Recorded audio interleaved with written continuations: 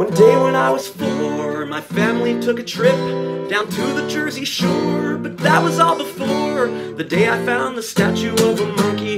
Walking on the strand, I stumbled on the shell, I tumbled on the sand, when something found my hand, and now I have a statue of a monkey. And though I was confused at first when I was like just mildly amused, well, how can it be used? I'm staring at a statue of a monkey. I thought it was a toy, but how could I have known? For I was just a boy, but someone must destroy my funky little statue of a monkey.